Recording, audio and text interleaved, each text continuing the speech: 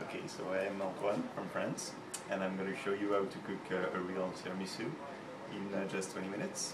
So the basic ingredients that you need are going to be mascarpone, so 500 grams, some ladyfingers, 8 eggs, what else? Sugar, coffee, chocolate, and that's it. Basically. Well, this is Nesquik. Powder, yeah, next week. Yeah.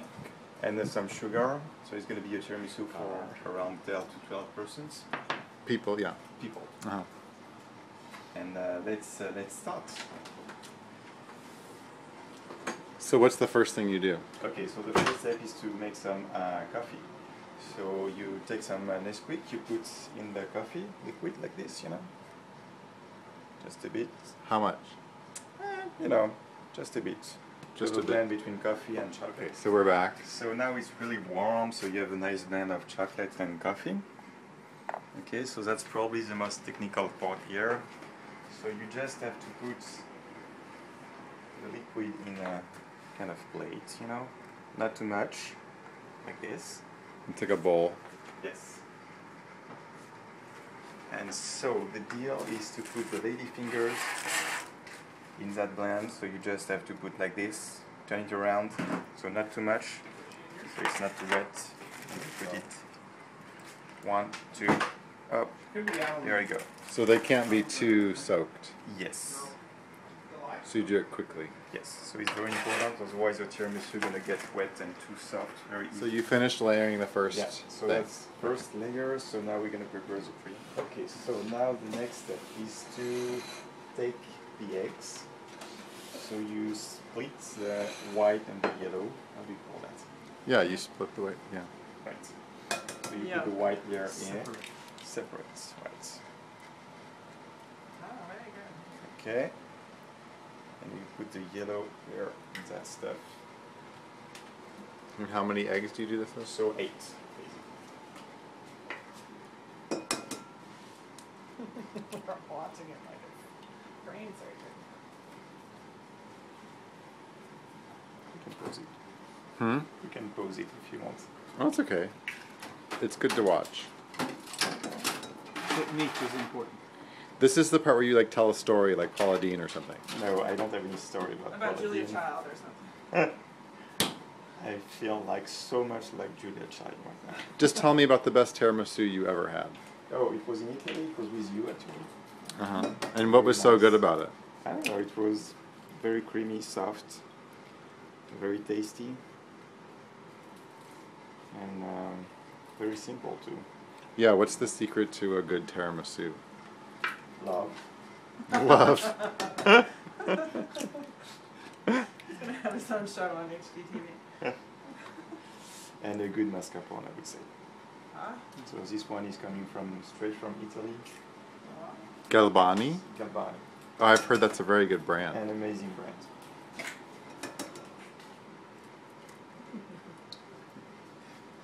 Okay, so you have to be careful not to put yellow, otherwise it won't work. Oh, really? Yeah. So you can't get any yellow. Well, you can't really see because this bowl is green, but... Yeah. If you get yellow, you will have a hard time, you know, to make your white, how do you say, to whip the white. Mm-hmm. Okay, maybe, I'm not sure about, no, let's say 8. 2, 3, 4, 8. Alright. Okay. So now, next step. So you got your sugar here. Okay, how much sugar is that? Probably, I'm not sure actually. I would say 100 grams. I'm not Okay. sure what it is in ounce. 100 grams of sugar, okay. So you put it like this, you know, and after you can taste it, you know, if it's too sweet or not.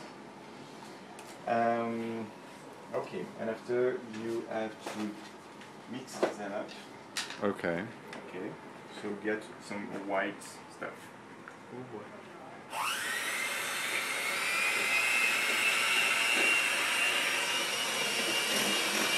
And how long do you mix it? So you have to see when it's getting white color, it means that it's done. So now now it's kind of white color, you know, it's really well blended. So you add your mascarpone. Okay. And how much mascarpone is that? So this is 500 grams, around 17 ounce. Okay. Okay. So you take a spoon, start, you know, making the blend with the eggs. Like this.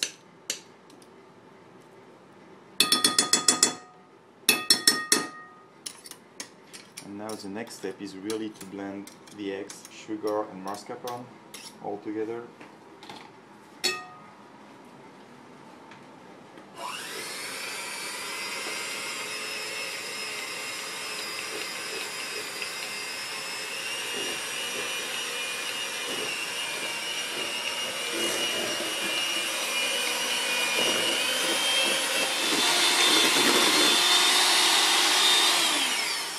Right, so you get a nice cream, you know, very consistent.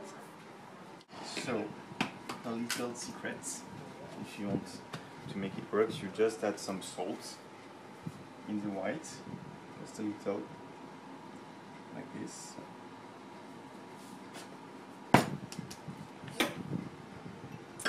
And you start slowly, and after you make it faster and faster.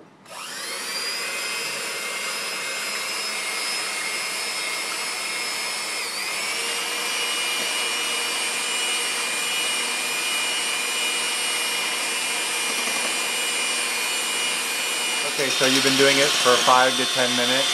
Yeah, and you have to touch it, you know, to see if it's hot enough. How do you know when you're done? So usually, when you're done, you can take it and do like this. Oh, that's how you know you're done? Yes. Oh. So now you're done. So, but it takes a long time, and we stopped. Yeah, It was right. like 5 Exactly. to 10 minutes. So that's why it's very important to have fresh eggs. Okay, next step.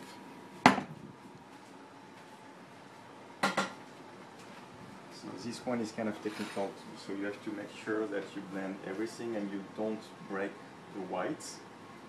So you just take a little bit. You put in the middle and carefully like this, you know. You make like this to avoid to break the whites of the eggs. Okay. And little by little you add more. So you got a perfect big stuff of cream. Okay, so what you have to make sure that it's cold enough because the coffee was warm. Uh-huh. So you just add on top like this.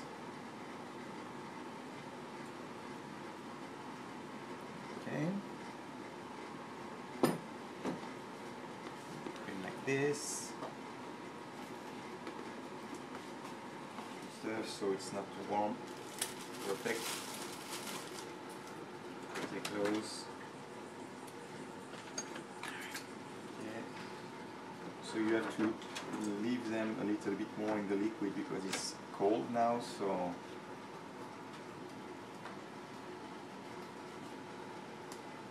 oops.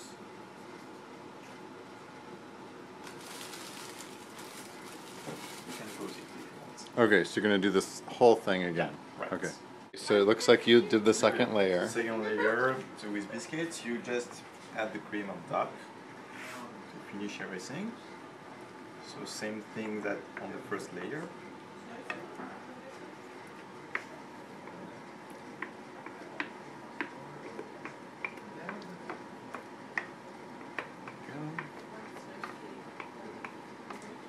Make sure you put everything. Right.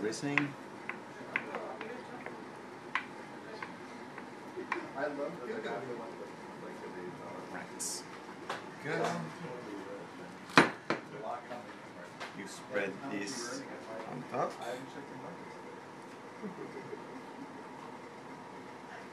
This. So you cover all the biscuits.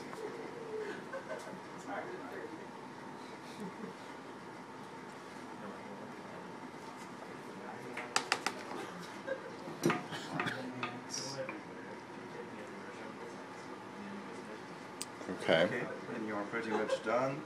And the last step is to put in the fridge for 24 hours. Do you sprinkle some cocoa on the top? Yeah, but just before serving, Oh, before serving. Okay. so it doesn't get too soaky.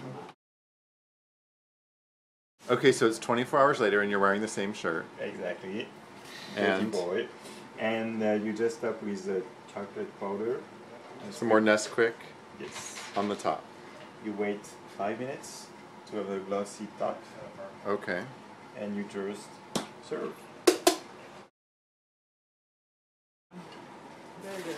Okay. It's very good. Okay, what's the verdict? It's very good. Steve, do you have one? What do you think? Delish? Very Okay. good. Very good. Amazing. Oh my gosh. I don't know.